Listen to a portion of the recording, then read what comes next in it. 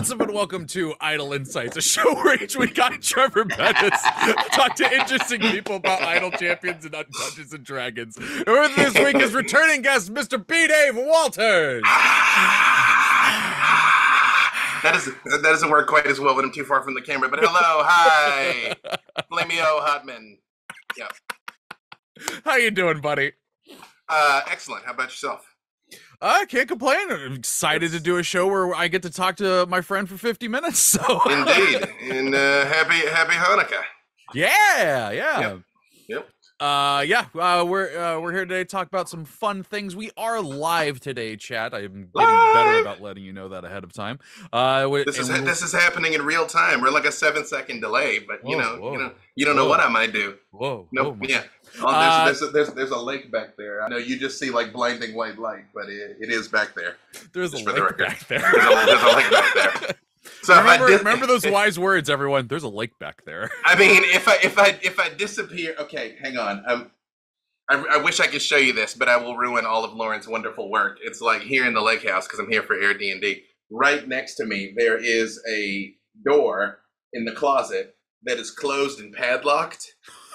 And every time the air comes on, it sort of does like that thing, the doors do. So I'm just in here chilling. The first time I was here, it's like, and I'm like, not like this, Lord, not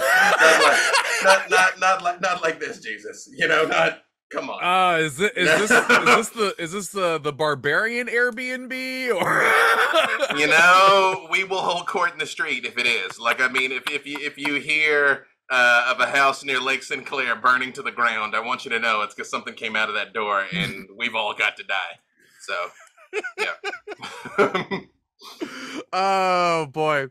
What was I saying? Oh yeah, there's gonna be a giveaway in the middle of this episode, as long as B. Dave and I don't go off on a tangent and I forget what time it is, like we normally do. Okay, hang on, hang on. I know how I'm gonna do this. Oh god, he's gonna do it. I'm absolutely gonna do it. I'm gonna take a little screenshot here, so I have the frame, and then I'm gonna show you here. Wait, just come with me, dear friends. Oh my god! I'm not gonna make you too motion sick. Look at that. That's terrifying. Right? That's not something that should exist. And when the air comes on, it's like, you know what I mean? And I was like, what? Hang on, let me frame it. Lauren, you don't have to do anything, production overlord. I will keep adjusting the camera until I get back where I'm supposed to be. Look at that. That's not bad. Seamless. Lord, and you're back. Yeah, right. This is what everyone tuned in for. They knew what this was. They knew what it was. This is what you're tuning in for. Well, B. Dave, if somehow, some way, people in chat don't know who you are, who are you for those fine folks who may not know? Hey, hello, welcome from the year 2016. It is I, B. Dave Walters, friend to all mankind, most of mankind. I am a storyteller and dungeon master. I've told a story or two or 30 here on this very channel for Idle Champions. Idle Champions Presents. Been blessed to be the DM for 6 of those. Yeah, 6 of those. And also was fortunate to play my lucky boy Freely, the halfling, for a voluminous amount of streams for many years. Until he retired, and some interesting stuff has been happening with him, which I'm sure we're going to talk about today. Especially when we give the code. Although you also have to use it like a verbal component of a spell, like I do. Like you have to say it. I have to hear it. Glitcherf Ely. Yeah. There you go, your spell component for the day, your verbal component. We're here to talk about Freely, some new stuff going on with him, as well as just some fun D&D stuff with B. Dave overall. But I mean, I guess we may as well cover old ground again, just in case someone hasn't seen it. Who is Freely? Freely is he is the halfling of action. He is my lucky boy. The luckiest boy. It's true. He began as a thought experiment of a 4-class character. He is a bard, paladin, warlock, sorcerer, which worked fantastically, to tell you the truth.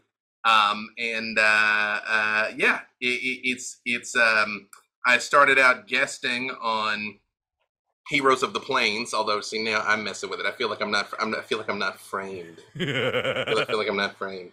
You got uh, guest starring on Heroes of the Plains, and ended up being no, it was still Heroes of the Vale at that time. And then was elevated to full time, and really there were like 4 or 5 evolutions of that show where I played that character. And it was just a great time, and really, he really did make his own luck. And thanks to the good people at Idle Champions, is the first video game that I got to be a part of to have a character in. So you can add him to your formation, and he will make everything better. The times I've gone through this process of developing the character, and they show you the animations and stuff, and they show you like the KO animation when they lose, and I was like, but you don't even need this one. Like that's not gonna happen. Like why waste the cycles? You know, animating a sequence of events that will never come to be. You know, that's funny you say that, because the one time I got to work on a champion, the one thing I absolutely loved was her KO animation, because she's a plasmoid. She just kind of wobbles. Yeah, it's good stuff. Good stuff. Yeah. Actually, the other funny thing that I realized the other day, because we always had the joke on Champions of the Lord that you couldn't have Freely and Farida in the same formation because they're in the same seat. You also can't have my champion Vin Ursa because she's in the same seat too. Oh, in the same place in the formation. It's because we be too powerful. That's why, you know. Yep. You got to spread it out some. Like, I mean, if we're just all doing all the same hero and in the same place, then just bad guys would win somewhere else. See, that's why you got to spread it. You need a strong anchor. A strong anchor. They'd be too afraid to do anything. We got to have adventure. Yeah, exactly. So yeah, we're here today to talk about Glitch Freely, which Lauren is gonna Mike Wazowski me with. There he is. There we go. Hey, look at him. He looks kind of familiar. Can't place that face. I don't know where I've seen that guy. Yeah. Do you want to? Yeah, I'll let you explain the glitches so I don't say too much and spoil it.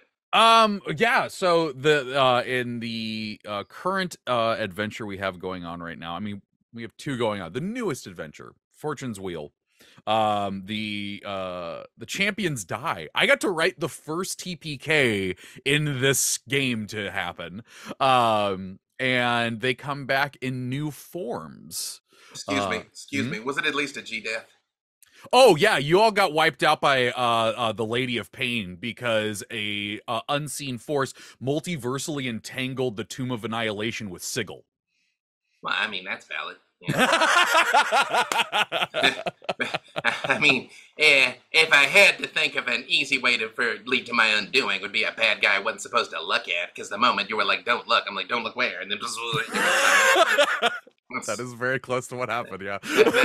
That is a very effective trap to snare me in particular. That is, yeah. But go ahead. No, I'm interrupting you. And so the champions find themselves in new forms, and we had a lot of meetings talking about what those forms would be. What's up? When Trevor first told me that he was going to write Freely's death and he was going to come back, I very much said I wanted his first words to be "not again." And I'm pretty sure you told me Lauren said the exact same thing. And so both Freely and Orkiro's first words are "not again." Oh, not again. And they have no idea why they said that because they also have amnesia. Yeah, that's yep. Remember, it's like new teeth. This is weird. Mine are not again. Yeah. So for those of you that aren't familiar with his aesthetic, and I don't know, Lauren, if you have any of his previous stuff where you can see what he usually looks like.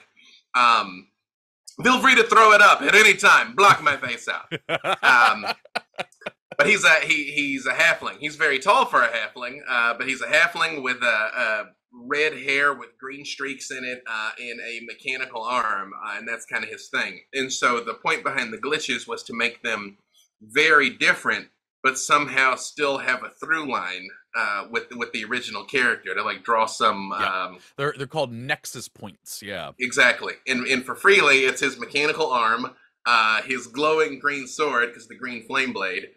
And the green streaks on his head. Although his head is shaved because he's very tall and statuesque and beautiful now. But since he doesn't have any hair, it's the green scar on his head where the streaks in his hair were. And I'm very happy with my fallen ASMR boy, which is kind of the exact opposite of like my sweet little halfling. So yeah. Yeah, it was one of those that, like, I remember early on in conversations when we had picked the champions and stuff, we were talking about the other skins.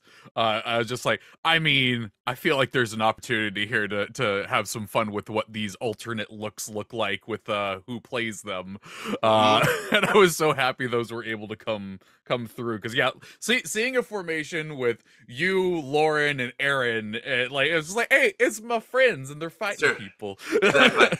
I'm like, hey, get thee behind me. You know, I don't even know what Glitch Freely's voice would be like. He'd be like, get behind me. You know what I mean? I'll be honest, that has been a weird point for me while writing, is because like I think in my head I'm still just having the same voice going through, because there was something great about, like, Freely's voice coming out of you constantly in this mechanical body. I mean, that is also valid. I've seen that happen a couple of times. You never know where that voice could show up. So yeah. Well, and like the other thing is, because this is text only, because I don't get to have any descriptors or anything, I still wanted y'all to be able to your characters to have their voice with it, like sense. You'd be able to read a line and know that's Freely, that's Orkira, without messing with that. I would love to, in my heart of hearts, I would love to hear the Havilar recap for what happened when this is all all said and done. I think I have set it up once for Havilar to do a recap, and then I skipped over it because it was just repeating information. But she's like, okay, here's what happened. Yeah. Perfect. Yeah, so the glitch skins we had some fun with. I hope you had fun with getting to do the art consultation on it. It's initially I don't want to spoil this too much, because who knows, somewhere down the road it might come up. But I had two very different concepts of where I could go with Freely. One was really much larger, which is what, and the other was much smaller. And that's all I will say about the other. That'd be pretty good. That'd be pretty good. Yeah, that'd be great. Just Freely never the same size in any multiverse. I'm going to tell you in our chat right here what he was. Yeah, hang on, wait, but there you go. That's that other detail. Yeah. We'll hold on to that. Maybe something else may happen down the line. You never know. That's what I mean. I've already keep that one in my back pocket. I've already killed all the champions once. Who says I'm not going to do it again? Mad with power. I get it. Yeah. Drunk on power with these Google Sheets, writing down all these texts. I'm telling you, the only way to get Freely out of that alive would be to blindfold him. Like, it's otherwise he's just gonna. It's funny because when I created him, which again was now years ago, like 2018 or 2019, I made somehow so long ago now. Right. Kinder weren't reintroduced into the game yet, but that's the vibe I wanted of the fearless little person. Yeah. And so it's very much that energy. Like, it never occurs to him to be afraid.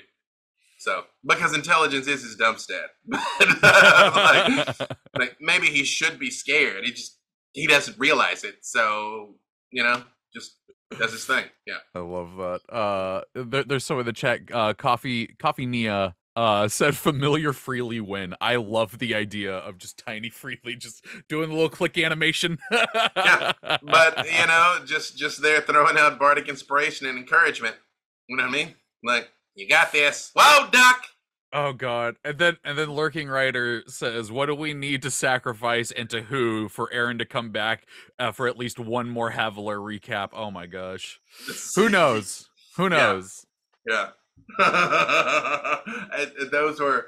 I got to the point that in some of those Idle Champions presents, I started doing stuff expressly because I was like, I just want to hear how Havilar is going to describe this sequence of events later. Like, I was like, just throwing out the most banana stuff just so I could hear about it afterwards. Yeah. I love that. I love Mm-hmm. that is premeditated content right there. Mm-hmm.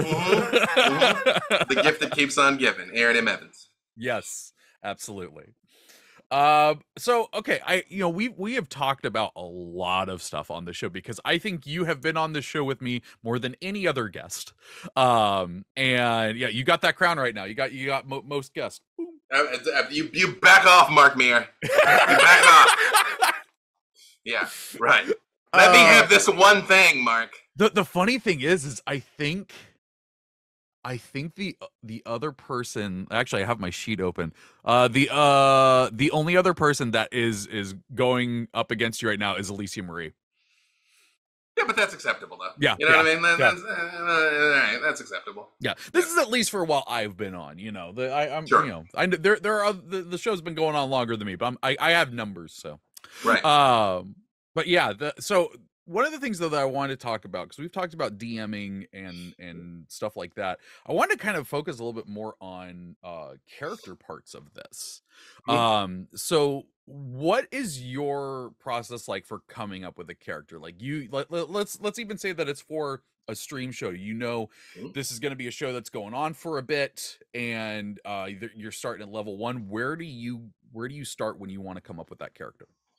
So I'm going to answer your question, but let's do this hard mode. Hard mode. Chat, throw out. Let me see. I just want them to give me a couple of. Give me a race, a class, and an alignment. Just throw out a few things here, chat. Race, class, alignment. You know what I mean? Okay, throw it out. I'm gonna grab some. Yep, but I am gonna answer your question. Okay. So, I've been blessed to do this quite a lot. So now, one of the first things I ask myself is, what have I not done? And that is an increasingly short list of just, what's a thing I've never played. And then second to that is what would be an interesting like race class combination, right?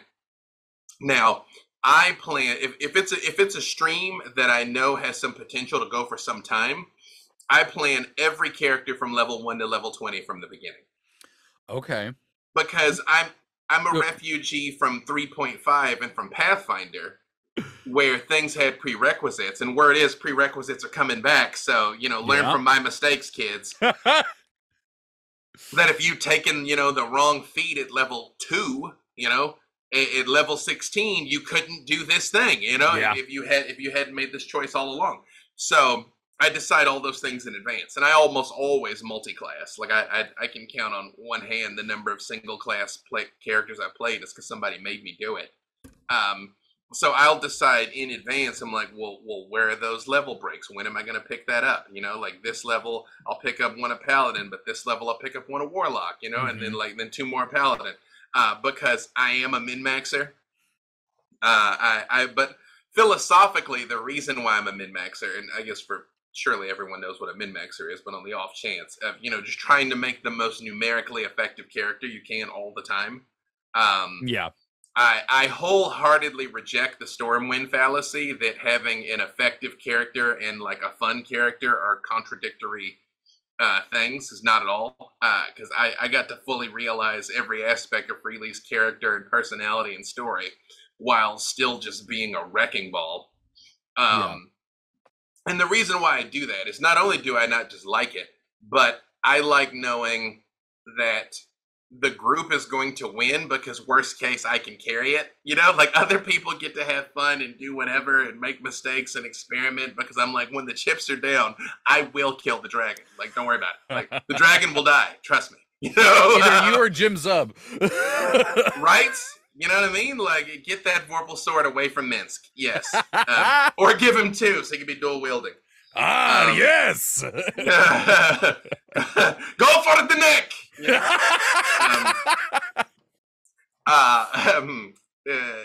So and that's the way that I look at it. And a lot of times I will I will try and optimize to the best of my ability, but I will even go like check message boards and like optimization strategies and stuff just to make sure that I'm kind of thinking on the right path. And even though I do have an encyclopedic knowledge of this game, I don't know absolutely everything because stuff's coming out all the time. Yeah. And also sometimes there's some unintended consequences of like, ooh, but this connects here with this, like a lot of stuff with elven accuracy. And you know what elven accuracy can do for, say, a rogue, you know. And then if it's a rogue, but you tack like 2 levels of paladin. For the record, everybody should have 2 levels of paladin. Like, if you can cast spells, you should have 2 levels of paladin. Like, smite is just worth its weight in platinum. You know, at least again until if the changes from 1 D&D go through. And so I'll always like that. And then I'll look at, and there's some classes that are like a really great chassis for a different build. Like, I mean, obviously, you play what you want, follow your heart, of course. Yeah. But like, there's not really a reason to be a level 20 barbarian. Not really, you know? I mean, past like 3, you've kind of gotten a lot of the meat off of that bone. And Paladin is similar. I mean, some of the auras and some of that stuff is interesting, but I mean, once you get smite and maybe your level 3 Paladin Oath stuff, pending what you're trying to do, it's better than to deviate to something else, especially if it's another charisma class. Like Sorkinen is still the strongest thing in the whole dang game.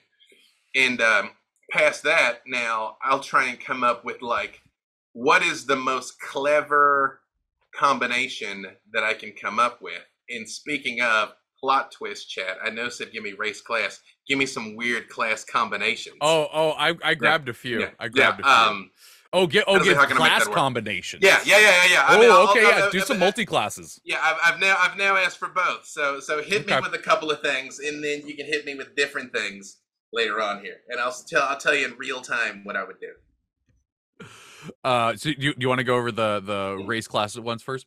So the first I got 3 of these total right now. The first 2 I just grabbed from things people said. The last one I actually grabbed someone's whole one because I want to hear what you do with that. So gnome, druid, lawful neutral. A lawful neutral gnome druid. The first thing that came to mind is I would do a spore druid who has like been living in the forest, especially starting at level 1.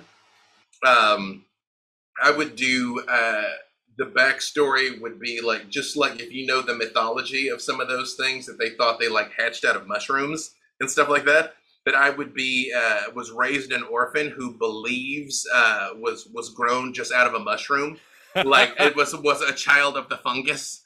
A child of the fungus is a terrible combination of words. yeah. That would be it'd be unsettling, by the way.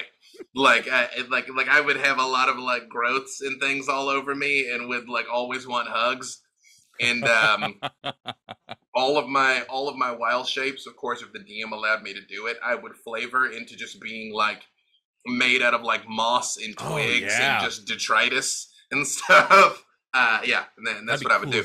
And honestly, I would probably pick a Zwerfnabelin so they could be all like pale and weird, and I just enjoy saying Zwerfnabelin. It's a fun word to say. I was disappointed when it didn't show up in Baldur's Gate 3 when I found a deep gnome. I was like, oh, but you're Surfnabelin.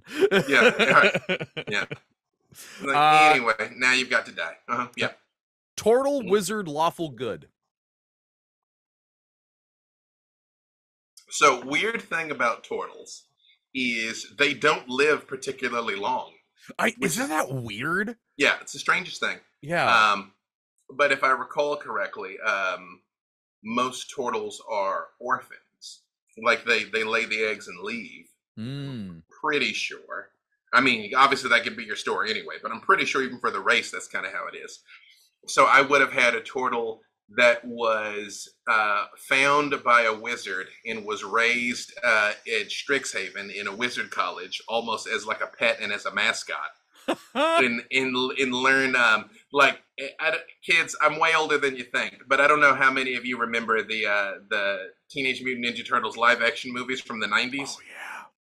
and there was the scene where Splinter is learning karate or ninjutsu in Oh, the the cage. flashback in the cage. Yeah, Oh, he's one of in my the favorite cage things. just doing it. You know what I Yep. mean? Yeah, that is how my turtle would have learned magic. I love that. They just like put him up on the desk and stuff, and he's just like looking. And then eventually, when he gets all big, especially because turtles can pull into the shell and get the AC bonus, I would cast a lot of concentration-based spells like Call Lightning, and then just pull into my shell and just sit there and be like boom, boom, boom, boom. That's Yeah, really good. Yeah, that's what I would do. I like that. This was the one that I pulled all from one person. This is from 22 Dragons. Modron Barbarian Chaotic Neutral. All hail the Modrons. All hail the Modrons. All hail the Modrons. I'd make a Dalek. Yeah. You'd make a Dalek. I'd make a Dalek. Yeah. And I would flavor that chaotic neutral as it feels like everything is equally inferior to a Modron. I can't not see Daleks as barbarian Modrons now. Exterminate! That's what they do. You know what I mean? Like they're fine, and then they wind up, and it's time to destroy everything. Oh my god! It's I don't know if you remember that with the 12th Doctor. That I see into your soul, Doctor. I see beauty. I see divinity. I see hatred. I see hatred, and it is good. And the Doctor's like, no. Yeah. Yeah. Oh yeah. man, I'd make a Dalek. I might, even though I know they said barbarian, I might go so far as to actually take a couple of levels in armor or artificer, so I literally can be like wrapped in metal. Yeah, I'd make a Dalek. I also like the idea of you can do a feat, magic initiate warlock, to get the eldritch blast for the beam. There we go. Yep. So the Bard's Fortune, dude. I'm so adding that to my campaign now. Do it. You're welcome. All of you guys take any of these you like and run with it. Trust me. I love them. These are on the house now. This is his gift to you. All right. So for class combos, Dice 42 says Paladin Druid. Oath of the Ancients. Especially if it's starting at the low level, I would have them have been somebody that was raised expressly to defend an area, and I probably would do something like a satyr, or even like a firbolg, or especially a firbolg because they'd be like bigger. Yeah. This was their holy mission was to protect this specific area, and for adventuring purposes. You know, they essentially would go out because they were trying to be slightly more proactive of like, let's go stop them before they even get here to defend the homeland. Yep. Yeah. Yeah. God, I know this is invoking the thing you don't like, but I think in 4th edition there was a class called Warden that was like kind of like that, where it was this combo of druid and paladin stuff. I want you to know, with my normal setup, I just look for the button to hit the fade to black because I would have just been like, boop. You know what I mean? I'm like, there you go. We'll do it with practical. Okay, before we go on to the next one, I will just say this one other thing: Moon Druid too, because when you're switching into all those other shapes, you can still smite as the current errata. You can smite while you're well shaped. So, yep. Oh God! Just bear claw smite. Shablam! Yeah, right. It is debatable, and your DM may not let you, but current as written interpretation is you can. Yeah. Worst case. If your DM really intended on just like not allowing it, then you wild shift into a chimpanzee and pick up a sword, and then you can smite. So you can get there one way or another. Yep. Okay, before we go to the next class combos, we're going to be doing the giveaway here in a little bit. Chat, keep an eye on the chat. Our awesome mod Gabe is going to put a keyword in there, and just repeat that into the chat, and you'll be entered for a chance to win 42 chests of your choice, excluding Bahamut chests. You could get 42 freely chests. Yeah. Freaking Todd Kenrick, man. Everyone knows how much I hate Bahamut because I'm very pro Tiamat. Bahamut is dumb. And he made Bahamut Freely's father. And I was just like, So good. Some things that I cannot say on this family stream that I was like, how dare you? When that was revealed on camera that Bahamut was Freely's father, like that was the first I'd heard of it too. So I was like, well, isn't this an interesting turn of events? Freely thinks it's great. I don't. Bahamut's dumb. Yeah. Lauren just said that that's one of the fun moments when Kira and I agreed on their dragon feelings. It's like, yes, that is true. That is true. I got some feelings on dragons. Mm-hmm. No. Also, for those of you that don't know, I am freaky gigantic, and I keep getting the biggest kick out of the fact that it's like I can wrap around this so much you don't even know what it is. No, here's the thing. I saw you do that. I'm just like, that looks like it's one of the mini cans in his hand. I literally thought that earlier. No, that's full size. It's just I should not be. That's all. Yep. You absolutely should be, and the world's a better place for it. Oh. The next class combo comes from Cassius 335, Bard Fighter. Either Swords Bard or Valor Bard. Yep.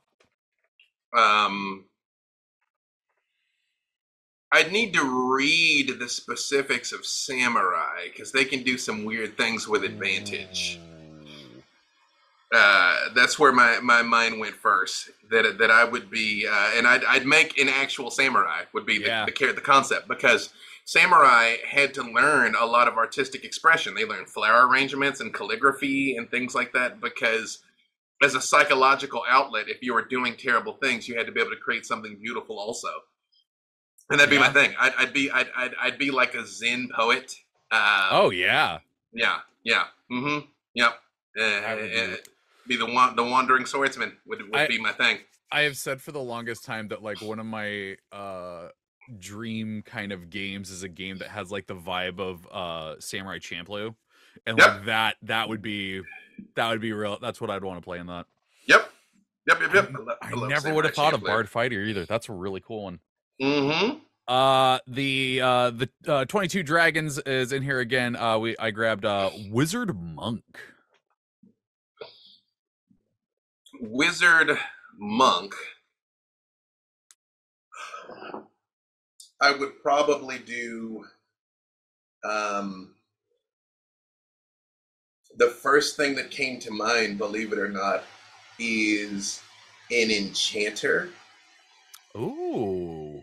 That I would do a lot of like I basically would make a Jedi. But I would flavor it as like I'm controlling and misdirecting all the other people while like just using all the monk avoidance stuff for myself.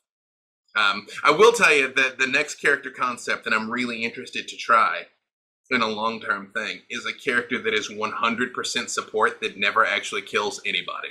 Oh, I love that. Like, still contribute to the fight. Do things like cast grease, whole person, not just being like, oh, it's time to fight, I'm out. Like, no, do stuff, but never actually inflict a single hit point of damage. That would be cool. I think that would be really hallucinatory terrain and stuff like that. You know what I mean? Like, I think that would be neat. That is one of them where I'm like, I feel like you do really need a multi-class for that to get certain things from other classes that let you do support in that way. That's an interesting character concept. Yep. Closest I've done to that is I essentially tried to make Mercy from Overwatch as a as a character once. I mean, did you succeed? I did. Yeah, I had a cool ass Azamar that did some buffing and healing. So. Mm-hmm. Yeah. Last one of the class combos, and chat, thank you so much for these. I grabbed these kind of indiscriminately, so if you're sitting in there, I apologize. Yeah, it is not a question on the validity of the thing you posted. It scrolls. Exactly. This is from J.I. Kant's Ranger Bard. There's a lot of bards in this one. I like that. Mm-hmm. Well, bards are kind of an all-purpose chassis for a lot of things. Believe it, I'd have to compare to make sure that this worked mechanically. But the first thing that came to my mind was Gloomstalker Spirit Bard. Ooh. And my whole thing would be like, again, I'm not of this world. That sounds awesome. Yeah. Yeah, that's what I do. I'm all shadowy emo boy. I'm that character in the anime. You know what I mean? Yeah, Like, they started off their adventure working at Hot Topic. it's not a phase. Yeah, That's their they're battle working at cry. it's working at Hot Topic, but they keep disappearing in the storeroom. You know, you're like, are they back there? You know what I mean? I'm on break. Oh God. Yeah. Turns up Depeche Mode. Yeah, it's like we get it. Your dad's a jerk. Okay, right.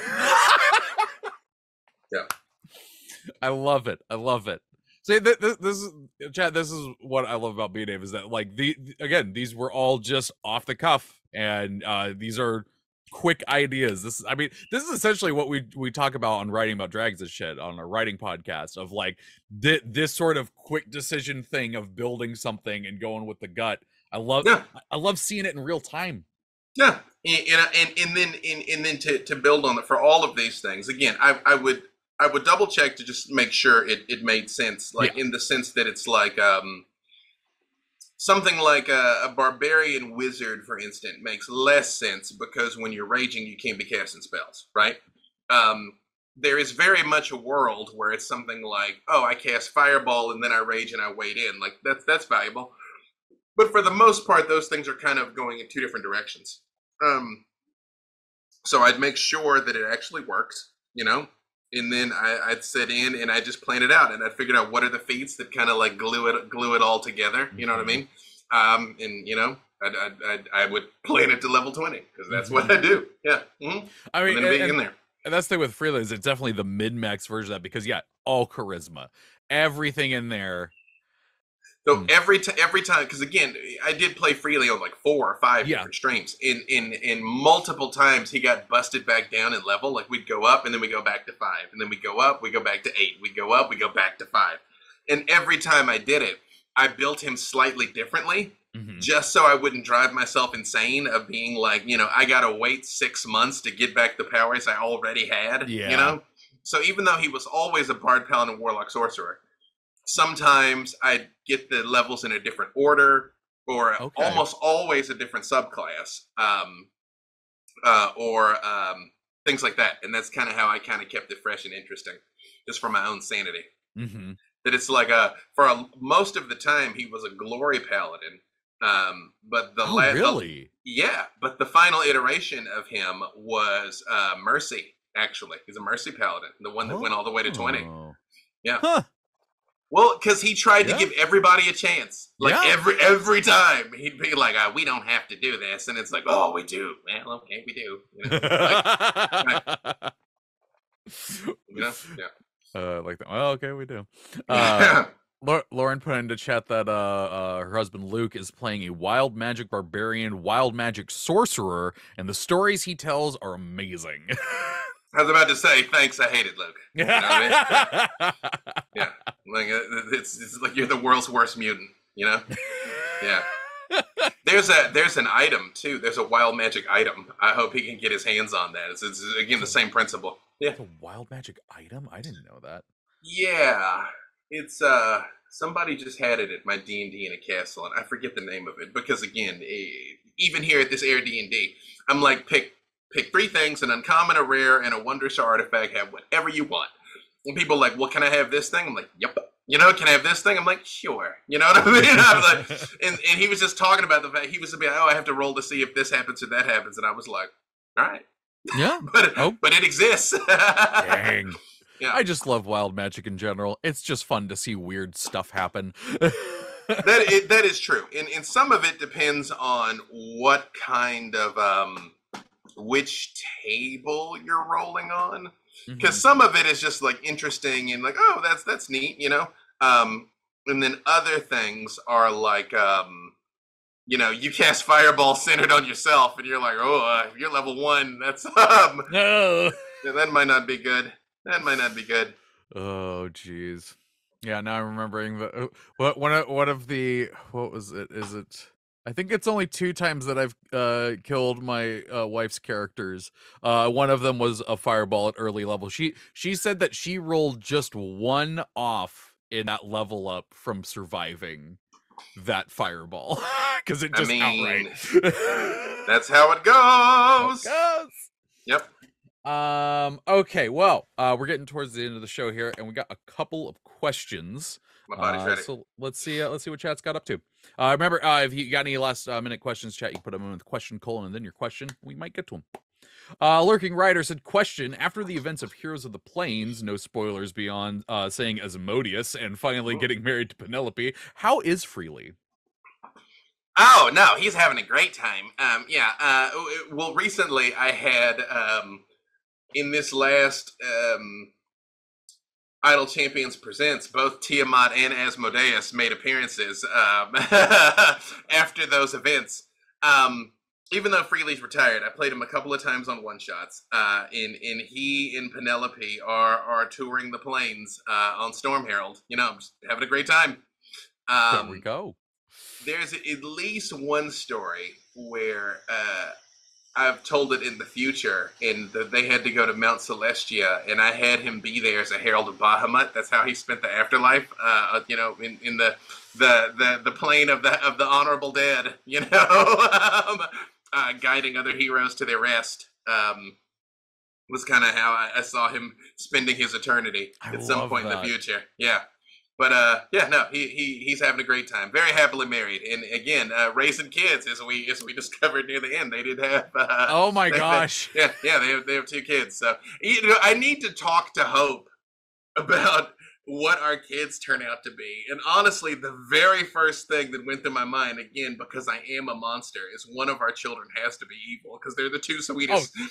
Yeah, they're the 2 sweetest people, and you know what? I also feel like Freely and probably Penelope would, you know, want to speak for Hope, would still be very loving, supportive parents. Oh yeah, like son, this necromancy. I mean, you've got to be your own person, of course. But I just what?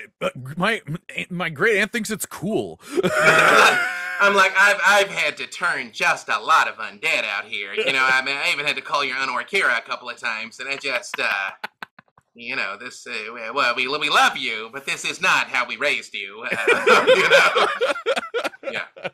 Just like Pact of the Archfiend Warlock Necromancer. You know what? I'm gonna. You know what? I'm gonna let Hope describe one of the kids, but one of them is absolutely going to be a Pact of the Archfiend Warlock. I love it. With Asmodeus, is just like watched over them their entire life just to mess with us. Yeah. Oh, that's something like I feel like down the line, like. What if Freely and Penelope's kids should be a character you or Hope play? Both. Yeah, that'd be great. We'll come back as their kids. Yes. Dude, we'll be freaking Jason and Jaina Solo. Yeah. Oh, yes. Oh, that's the real legends right there. Yeah. So that's the name of the next stream, Real Legends. Yeah. Mm-hmm. Yeah. I gotta talk to Hope about that. We gotta make that happen. Cassius335 says, in the same vein as the Lurking Rider, how is Storm Herald? I'm assuming it's just going well. You know, I bet you Storm Herald is just beat to hell because I feel like neither of them drives well. I feel like if you remember that scene in the finale of Battlestar Galactica when they jumped it the last time and it's like, boom, boom, boom, boom, boom. Like, it's probably vitally in need of maintenance if we could get Whittle up there. It's you know, there's no oil in those crankshafts. I don't. And a lot of plumes of smoke that come out of it, but it keeps going where we need to go, so that's fine. Yeah. The 22 Dragon says, question, how many game sessions per week does it take to play okay. This got a little bit off, but I think I got what they're talking about. They're essentially just like, how many sessions per week does it take to become as good a DM as you are? He says, they said, I discovered B-Dave with the last ICP, and it's the best DMing I have seen in my opinion. How much DMing have you done? Oh man, I literally have been at it for 32 years. Yeah. I mean, during the height of my Patreon, I ran 35 to 40 games a month for 18 months. I mean, I think that right there was because I already had some presence. That's why I was able to do the Patreon. But I think That was when I discovered the true nature of the dark side of the force there. You know, I mean, like anything, the more time you spend doing it, the better you get. However, if I would give a piece of advice, my advice to aspiring DMs is the same as my advice to aspiring writers, is when you're consuming content and watching stories, start consuming it as a storyteller. Yes. Start paying attention to if something elicits an emotional reaction, why? And not always just a positive emotional reaction. If something really scares you, if you just hate something, if you're like, this was the dumbest thing I've ever seen, why? Why do you feel that way? And how would you do it better? Like, start seeing where you can take the things apart and reassemble it, you know? Because that's how you develop your own style. And it's not just watching people like me or Mercer or Brennan or Abria, because, you know, this is when I have to give my speech. People watch and they're like, oh, I can't do what you do. I can't do what Mercer does. I can't do what Brennan does. And it's like, you're right. You can't. You can't. But we can't do what you do. We can't tell your stories. You know, we can't sing the unique song that is in your heart to share with the people at your table. And that is still beautiful. And so if you take from it, you know, how I might set up a twist, you know what I mean? Because I've said many times, I measure my effectiveness in a story as a storyteller and how fast I can make someone cry. Not that I'm actually trying to hurt them, although we all know I gain power from your tears. It is that is proof that a human being is feeling something. Yeah. You know, that this is, they're having a true and genuine emotional response. So the content's connecting. That's why that means something to me. But, you know, if there's somebody that you really like how they set up combat or how they keep it moving and it's crisp, or the way that they describe things, maybe even beyond tabletop, even, you know, things in Star Wars, you know, like if you really loved Obi-Wan, ask yourself why. If you really didn't love Obi-Wan, ask yourself why, you know? And how can you take that and apply it to the stories you tell? Yeah. I definitely agree with, like, with all of that. And I will add, like, do not try to copy like a DM as a whole. Take things they're doing. Yep. Like things here and there, you're like, oh, I like that. That seems like a style I enjoy. Yep. Just add that to your toolkit. Don't take the whole, don't try and be Matt Mercer, but it's like, oh, I like the way that he calls out initiative. I'm gonna take that and put it in the bag. It's like Bruce Lee said, take what is useful, discard what is useless, add what is distinctively your own. Hell yes. Yep.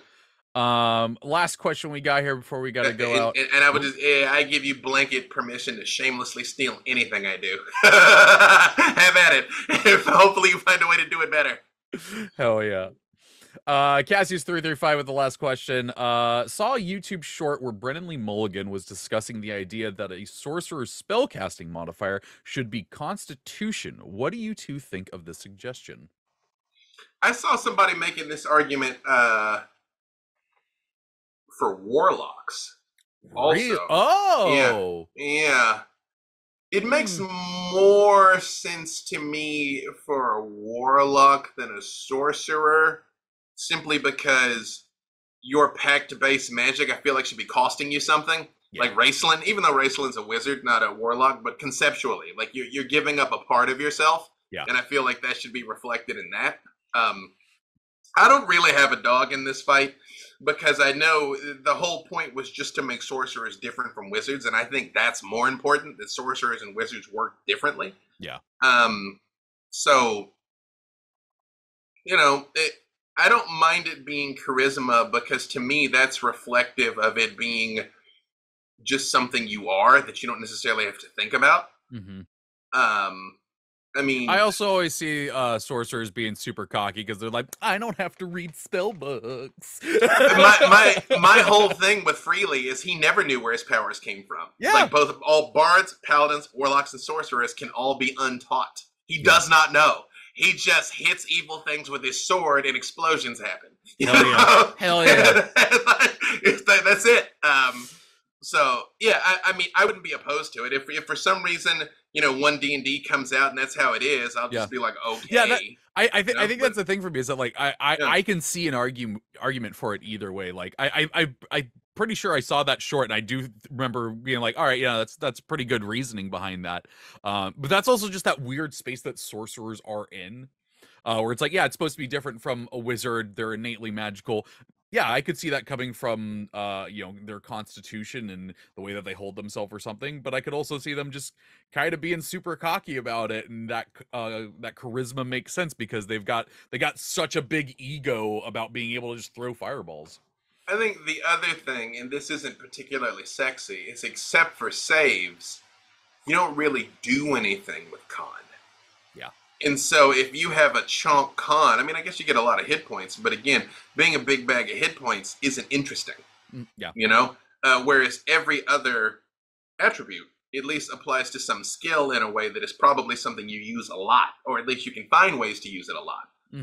So I feel like making them con-based would be a net loss for the human at the table and the things they're capable of. So I'm like, that's fair. But again, it's not a hill I'm prepared to die on. Yeah.